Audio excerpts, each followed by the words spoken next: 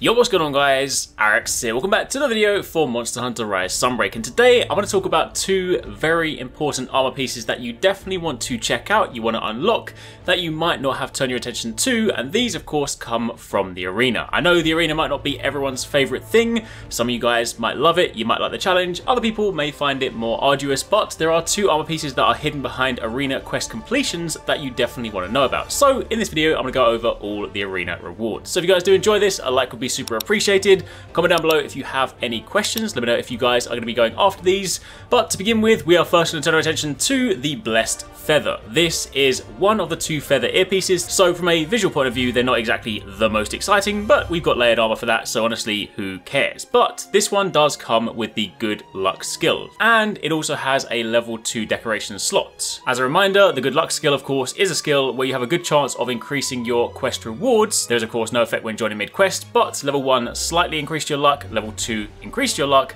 and level 3 greatly increases your luck. So it is definitely a nice thing to have, especially if you are farming, throwing this on, going through, carving, of course, going pursuing the items that you want. This is always a nice thing to have. It's always kind of hard to statistically work out, you know, the drop chance of things or quite how much this will influence things, because of course this game is heavily based in RNG. But regardless, if you're farming and you want to increase your chances, having this is quite nice. And if you want to get this, you of course need to turn your attention to the arena quest, and if you're now in Elgato, that is done by speaking to Master Arlo. There are a grand total of 6 new arena quests, and if you want to get the first item, the Blessed Feather, you simply need to complete each one of these. You do not need to have an S rank completion, you simply need to just complete each one of these, and upon doing so, you will be given the Blessed Feather. So that is completing 6 quests for 1 item.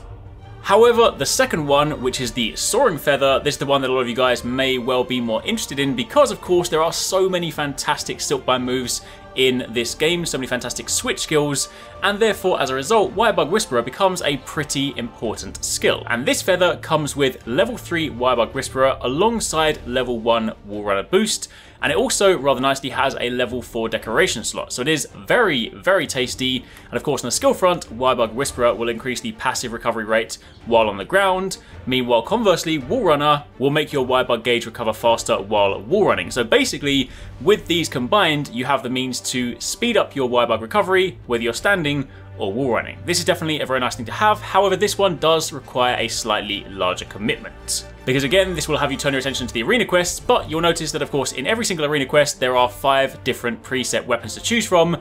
You are going to need to complete every arena quest with every weapon permutation. So given that there are of course 6 arena quests and 5 weapon permutations per one, that is 30 quests you need to complete. Again, they do not need to be S rank, they can be lower, you simply need to complete them and you'll then be awarded with that item. So there you have it, quick little rundown on the items you get from the arena. Of course, in addition to this, you get the arena coins, so you can craft the arena gear sets, but largely speaking, these are the 2 rewards you will be getting from completing all the arena has to offer. So hopefully you guys enjoyed this. Let me know in the comments down below if you will be embarking on the task to go and get these, if you've got them already, and what you think. Similarly, if you guys have missed some of our recent videos, be sure to check out one of these ones and stay tuned for plenty more.